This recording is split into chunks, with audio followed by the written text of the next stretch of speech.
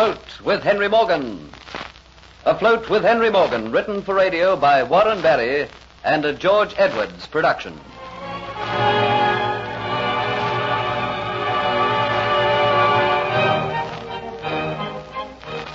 Diaz recognizes Delores, and unless she pays him blackmail, threatens to expose her. Delores confesses to him the reason she is on the island and induces him with promises of great reward to help her regain the Aztec necklet. After talking with Diaz, Delores realizes she must make friends with Jeffrey Hunter. That evening, after Diaz had seen Morgan and had regained his berth aboard the Flying Gull, she visits Morgan and Hunter, asking them to dinner. Hunter refuses, and she asks him to accompany her to her carriage. Suddenly, she clutches his arm, saying she has twisted her ankle, and he will have to carry her. Oh, it is so stupid of me. Just when I was saying how easily I could do it. Is it very painful? Oh, what a silly thing to say. Oh, come, Mr. Hunter, pick me up. I am quite light. There is nothing for you to be afraid of. No, of course not, mademoiselle. I seem to have lost all my manners since becoming a buccaneer. Oh, you are very strong, Mr. Hunter. And you're very light. Just where is your carriage? On the quay. It is not far.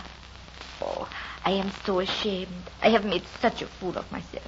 You couldn't help it, mademoiselle. It was an accident. We should keep the Flying Gull in more shipshape order. But I fear I shall have to infringe still further upon your kindness. How do you mean? You have already told me that I took in coming unescorted through this part of the town. I have to face the same risk going home. And what is more, I now have a bad ankle. Oh, I understand, mademoiselle. Would you be so kind as to see me home? Of course, mademoiselle.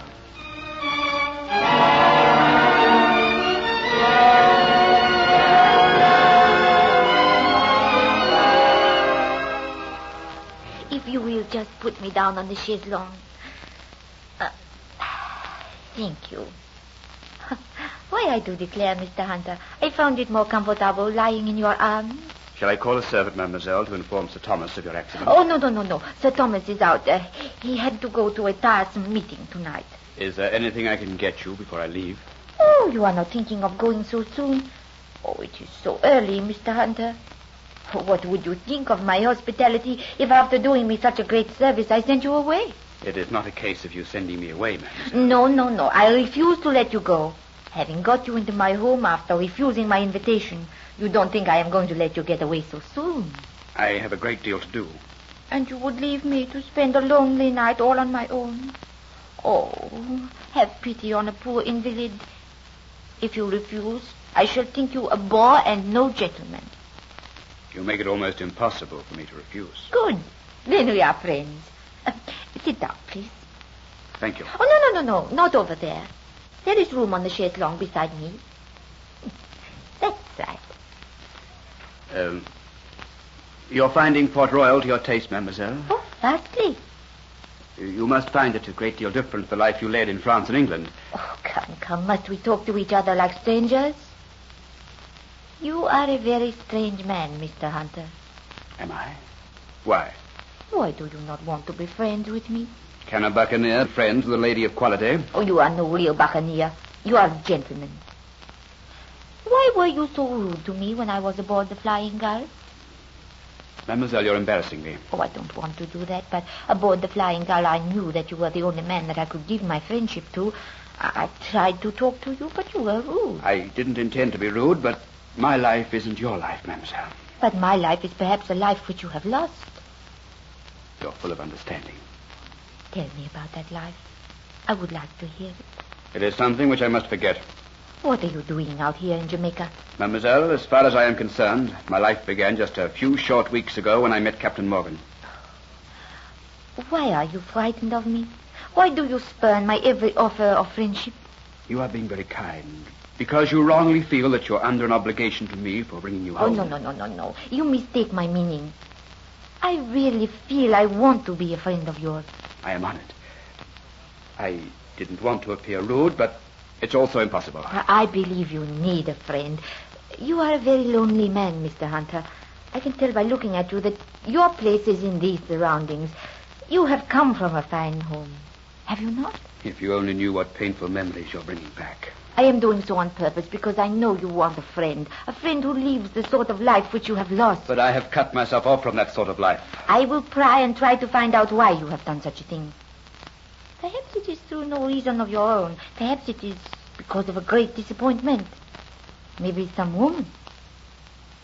I will never ask you the reason. I just have the feeling that I could be a very good friend of yours. You're being very kind.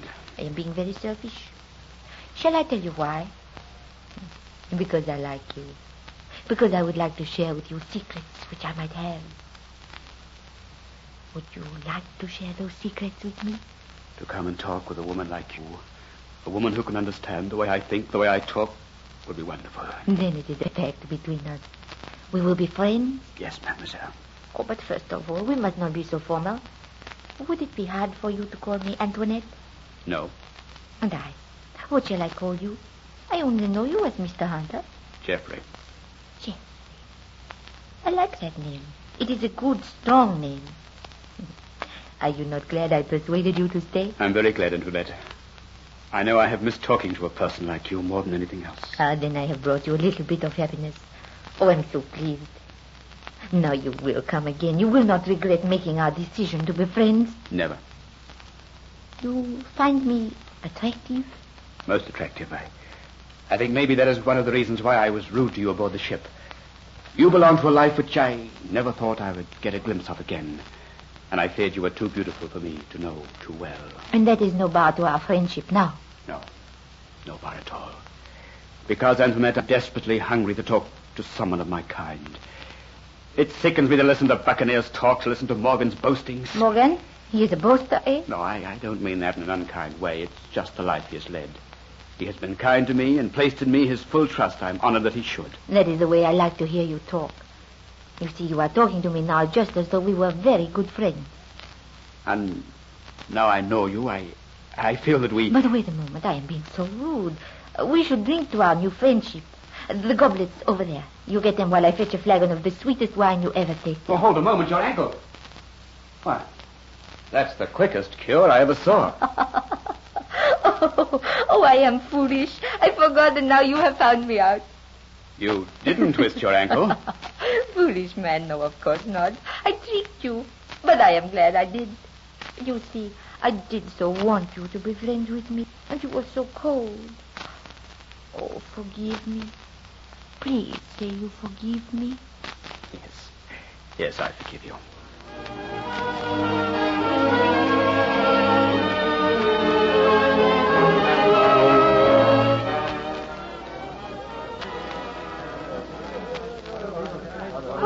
Why, it's Jeffrey.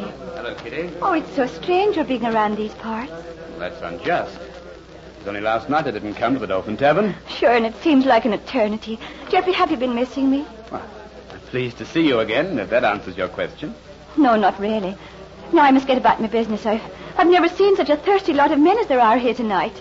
Kitty, what's the matter with you tonight? It's like talking to a stranger. Maybe it's because I love you with everything I've got. Maybe it's because I love with a jealous love, a love which is possessive. Look, Kitty, can't you leave these men for a moment? Let's go somewhere where we can talk. And it's fine explanations you have to make, too. Come over to the storeroom. I won't be happy, Kitty, until you tell me what it is that's worrying you. Very well, Jeffrey. Come in here.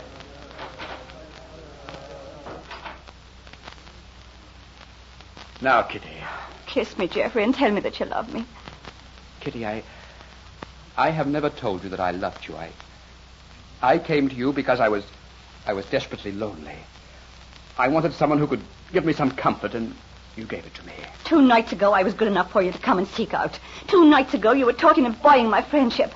Isn't that as good as saying you wanted me for yourself? I still want to buy your freedom and your friendship, Kitty, but because all my being cries out of the injustice of your being a slave in a tavern like this at the beck and call of everyone.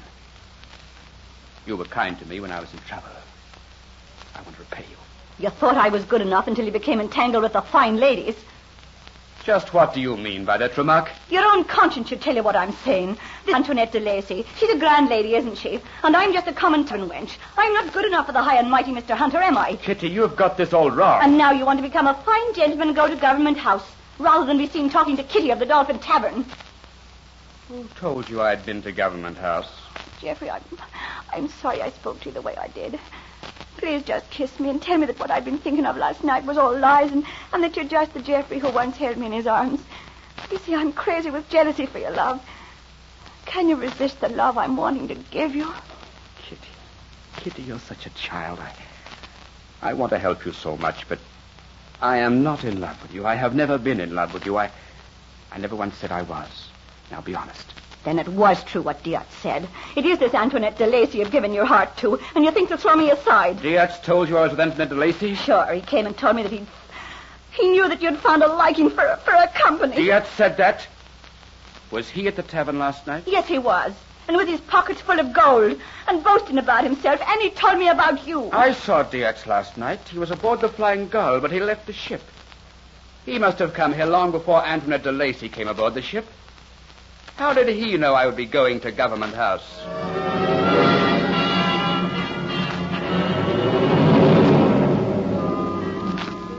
A seed of suspicion is sown in Geoffrey's mind. But will he nurture it and let it grow, and so save himself from trouble? Listen to the next episode of Afloat with Henry Morgan.